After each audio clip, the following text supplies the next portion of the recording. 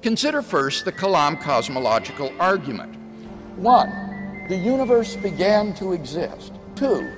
If the universe began to exist, then the universe has a transcendent cause, which brought the universe into existence. 3. Therefore, there is a transcendent cause which brought the universe into existence. By the universe, I mean that reality which is studied by contemporary cosmology. That is to say, all contiguous physical reality which currently takes the form of space-time and its contents. Nothing. Tagung, the great emptiness. The whole idea of nothing. Now, nothing is an interesting concept, and in order to try and shorten things, I actually discovered this week a video of me in 2 minutes and 30 seconds talking about it. I figured I couldn't do it that fast on stage, so here you go. When you think about nothing, you have to be a little more careful than you normally are, because in fact nothing is a physical concept, because it's the absence of something, and something is a physical concept. And what we've learned over the last 100 years is that nothing is much more complicated than we would have imagined otherwise. For example, the simplest kind of nothing is the kind of nothing of the Bible, say an infinite empty space, an infinite dark void. Nothing. The empty space. Lao Tzu says that the usefulness of a window is not so much in the frame as in the empty space through which light can be admitted. So Chinese thought has always recognized the powerfulness of the empty. And I will show you this in Chinese paintings, how space is used in a way that we don't use space. Well, that kind of nothing turns out to be full of stuff in a way, or at least much more complicated than you might have imagined, because due to the laws of quantum mechanics and relativity, we now know that empty space is a boiling, bubbling brew of virtual particles that are popping in and out of existence at every moment. And in fact, for that kind of nothing, if you wait long enough, you're guaranteed by the laws of quantum mechanics to produce something. So the difference between empty space with stuff in it and empty space with nothing in it is not that great anymore. In fact, they're different versions of the same thing. We treat nothingness as if it were ineffective, as if it wasn't really important at all. And yet, when we look out at the night and we see all these stars in space, try and imagine what the heavens would look like if there weren't any space. Then obviously there wouldn't be any stars. So the transition from nothing to something is not so surprising. Now you might say, well, that's not good enough because you have space. Where did the space come from? The Bible. You know, nothing in it, no particles, no radiation, nothing. Now we tend to think of space as nothing. When we talk about the conquest of space, I can give you confounded little reason for this attempt to reach Mars, and no assurance at all that it will even be successful. there's a little element, notice, of hostility in that phrase. It's my personal conviction that no one but an idiot would volunteer, and I shall strongly suspect the sanity of anyone who does. But actually, we're talking about the conquest of distance. Space as such, that is to say, whatever it is that lies between the Earth and the Moon and the Earth and the Sun, is considered to be just nothing at all. What is not a component of Western common sense is that nothing is something. Now that may sound a little contradictory, but I think I can explain it. Well, a more demanding definition of nothing is no space. So how do we basically begin to think about the difference between something and nothing? I can say, there is a cigar in my right hand and there is no cigar in my left hand. And so we get the idea of is here and isn't or empty here. But behind that, of course, lies the far more obvious contrast of solid and space. But in fact, once you apply the laws of quantum mechanics to gravity itself, then space itself becomes a quantum mechanical variable and fluctuates in and out of existence. And you can literally, by the laws of quantum mechanics, create universes, create spaces and times where there was no space and time before. Furthermore, we know when we investigate the constitution of matter physically that at the atomic level there's more space in something than there is anything else.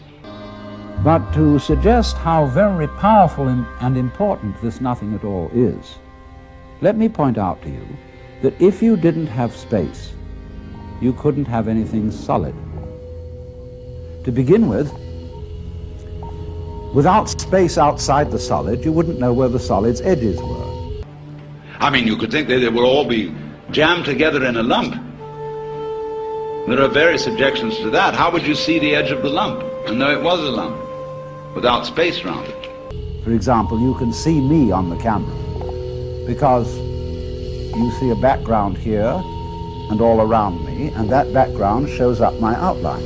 It's, for example, difficult to see a hand unless there is a contrasting background. Were there no background to the hand itself would vanish. So form, you can see the form of my hand, see? You cannot possibly realize that form except in terms of space. Here, these V's. You say, all right, these are projections. These are outgoings. These are things. But you cannot realize unless you have the V's, the void, the ingoings between you. Most of it is empty, and which led a physicist at the Argonne lab at the University of Chicago, who had become a little nutty. He was so impressed with the emptiness of matter that he went around in the most enormous padded slippers in case he should fall through the floor.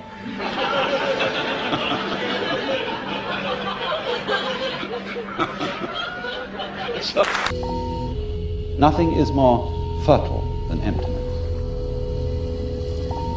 But you always have to have a background to see a figure. You just can't do without it. So now you've got no particles, no radiation, no space, no time. That sounds like nothing. But then you might say, well, you know what? You got the laws of physics. In the West, we inherit the idea of law from those ancient conceptions of God, and it is even passed down into science, where we discuss laws of nature. But one recognizes more and more in the sciences that what we call laws of nature are simply observed regularities in the way things behave. Because we now have good reason to believe that even the laws of physics themselves are kind of arbitrary. There may be an infinite number of universes, and in each universe that's being created, the laws of physics are different. And you, in order to observe regularities, you must look at things through something regular. That is to say, you must lay a ruler alongside them, or compare their behavior with the regular behavior of a clock.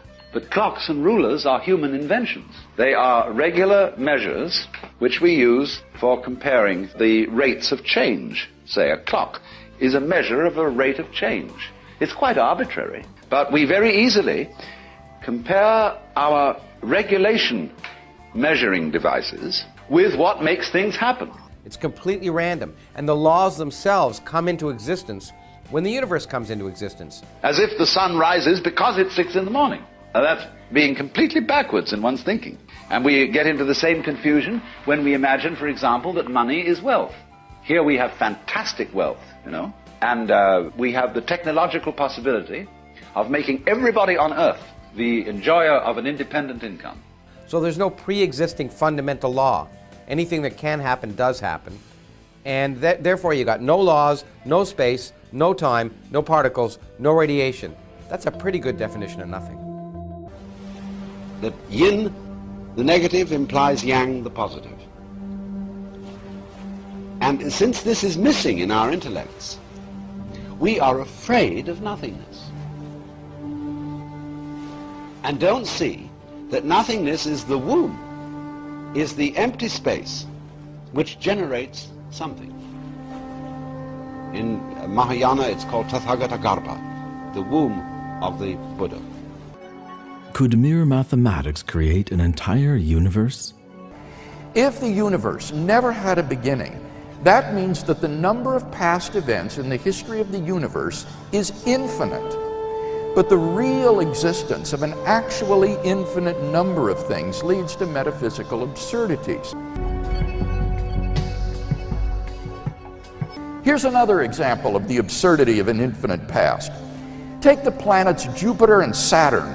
Suppose that for every orbit that Saturn completes around the Sun, the planet Jupiter completes 2. If Saturn has completed 10 orbits, Jupiter has completed 20. If Saturn has completed 1 trillion, Jupiter has completed 2 trillion. The longer they orbit, the farther Saturn falls behind. If they continue to orbit forever, they will approach a limit at which Saturn is infinitely far behind Jupiter. But now, turn the story around. Suppose Jupiter and Saturn have been orbiting the Sun from eternity past. Now, which one will have completed the most orbits? Fractal patterns seem so familiar because these shapes are omnipresent in nature. Now, considerations such as these do indeed render the notion of an infinite series of past events counterintuitive.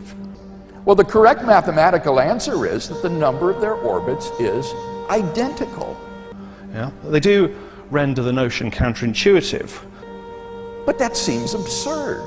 For the longer they orbit, the greater the disparity between them grows. So how does the number of their orbits magically become identical simply by making them orbit from eternity past?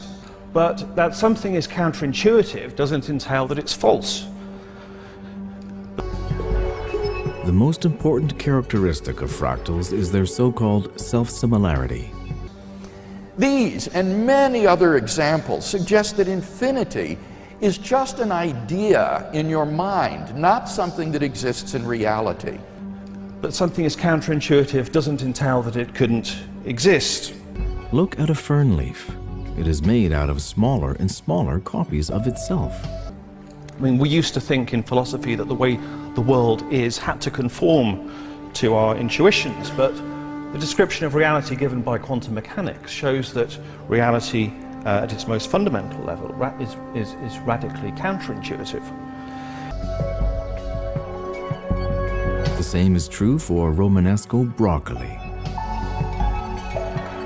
The branching patterns of trees follow this principle, as do the courses of rivers.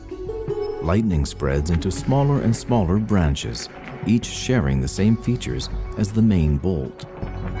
But also man-made structures organize themselves into fractal patterns without us actually planning them this way.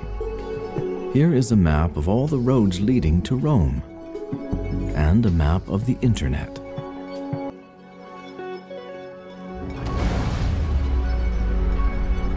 What does broccoli have in common with the Big Bang? And what does it have to do with a video game like No Man's Sky or Minecraft? One thing.